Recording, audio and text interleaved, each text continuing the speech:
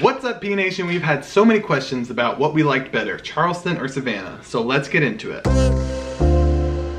So we've recently visited two beautiful cities of the South, Charleston, South Carolina, and Savannah, Georgia. Both gorgeous places to visit.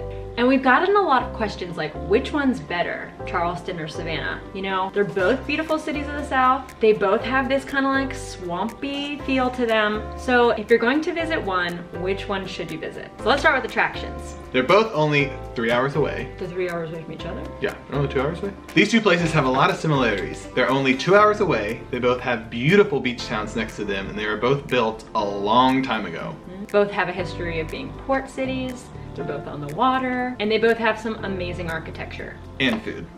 And food. So we've kind of broken it down into 4 sections to really bring you our opinions of both cities. So the first is attractions. When it comes to attractions, my opinion is that there's more to do in Charleston. You can visit the historical Fort Sumter. You can walk or run over the Ravenel Bridge. They have an amazing horse carriage tour, which changes every time you go on it. There's 6 different ones, and it's decided which one you go on by a lottery system. They have an amazing river walk. They have an amazing historic downtown. The entire city of Charleston is surrounded by water, and it is just absolutely beautiful. So that's my personal opinion. When you compare that to Savannah, what we saw is that it has a river walk. Not as pretty as Charleston. But there is more stuff to do on the Riverwalk itself. In That's Charleston, true. There's a giant park called Battery Park, and then some shops along the Riverwalk, but nothing compared to Savannah, which has a giant 4-story building on the Riverwalk, and it's got a lot of shops, pastry shops, and really good restaurants on the Riverwalk. But it is just a river, unlike Charleston, which is a true bay. It's a harbor that flows right out to the ocean. As far as attractions go for Savannah, they do have all of the park blocks. And that does include tours that like take you around the park blocks to historic places like the park bench in Forrest Gump, which is pretty cool. There are, what, 30 some park blocks scattered around the historical downtown area. It is really beautiful, and you could easily spend an entire day walking around. But unlike Charleston, the park tours in Savannah are done on a trolley. So in Charleston, you're on a horse, the Savannah one's on a trolley, one's air conditioned, one's not. I don't know what you'd rather have. It's up to you. Now on to aesthetics. Again, this is kind of a personal opinion, but if you're taking advice from us, this is what we'll tell you. The aesthetics of Charleston are so cute. They are. It is the cutest city I think I have ever been to. It's very colorful. I think it kind of takes on like a Caribbean influence. If that's incorrect, please tell me. But it's so vibrant. And we did visit there in the summertime. The foliage was so green and lush and tropical, and it just was the most charming place I have ever been. It truly felt like an island getaway while you're on the mainland of the United States. It was really cool. I loved it. Personal love. Savannah to me felt more like a bigger city, so it kind of lost that quaint charm that Charleston had. The buildings are beautiful. They're less colorful. Things are less exotic. Things feel a little less exotic, I think is the right word for it. Things are a little bit less colorful. Opinions? Opinions? And not to say that Savannah isn't a beautiful city, because it is. Like the Spanish moss and the park blocks and the architecture, they're all beautiful. It just doesn't have that kind of quaintness that Charleston has. And because it's so big and because it is more of a city, it's a little bit more dirty. Dirty? It's a little bit less Copyright carpenter clean. term. It's a little less dirty. Oh my god. New York City's dirty. Salisbury's Right, dirty. it's the Texas big is city. dirty. There's Everyone's dirty. It's a city- little dirty. Cities Honey. become dirty. Honey. That's all I'm saying. Yeah, all cities are dirty. Yeah. I tend to disagree with Leah. I feel like Charleston is the bigger city. It is the biggest city in South Carolina, and Savannah is just like a small town to me. But I think the side of Charleston that Leah saw was the neighborhood. Yeah. We really didn't go to the commercial center of the city. We stayed in the neighborhoods because the houses are so exotic, and it really felt like we were in a different place. Whereas in Savannah, the neighborhood is kind of in the middle of the city, and so you get the city center with the neighborhood feel.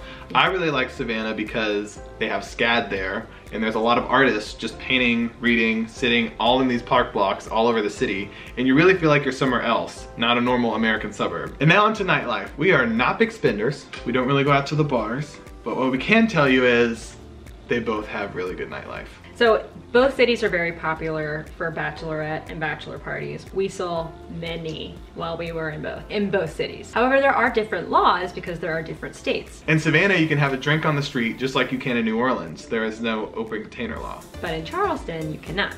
As far as like bar culture goes, I think they're pretty similar. Like both have amazing cuisine, they're both on the water, they both have lots of fresh seafood, they both have different food cultures, but they're both quite amazing.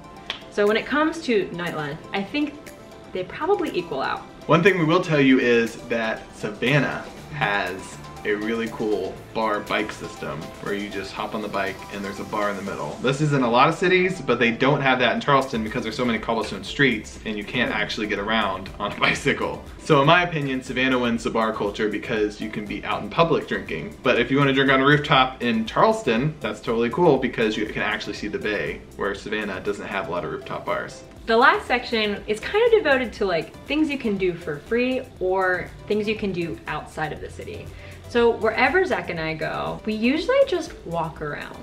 Like that is our favorite thing to do in any destination, in any city. Everywhere we go, we're just like, let's just walk around and see what it's like. If you're going to Charleston, you're probably gonna walk around the downtown area, and they have one nice park called Battery Park. It's right on the water, it has beautiful views, and it has amazing houses right there next to it. You get the views of the amazing houses, they're colorful, they're vibrant, there's so many people around. In Savannah, you have 27 plus park blocks you can explore. They're a little bit more secluded from each other. You're not gonna find a lot of people in one of them. You're probably gonna find most people that are visiting Savannah next to the Riverwalk. Exactly, which could also be considered as one long park. But with the small parks, Savannah, in my opinion, wins in parks. So are we disagreeing on Charleston versus Savannah? Because I personally am on the side of Charleston, and it sounds to me like you're on the side of Savannah. Well, I really like Savannah, but if I had an option of where I want to take my friends, I would take them to Charleston because I feel like there's more to see. It's more exotic again, like we've been saying. Yeah.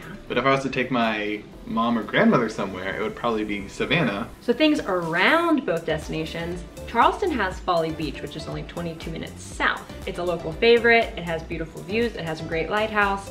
People really love Folly Beach. And Savannah has Tybee Beach, I think that's how you say that, which has a really old lighthouse, and again, it's a lot smaller and more quaint than Charleston's Folly Beach. Savannah also has Hilton Head, which is a huge destination for a lot of people.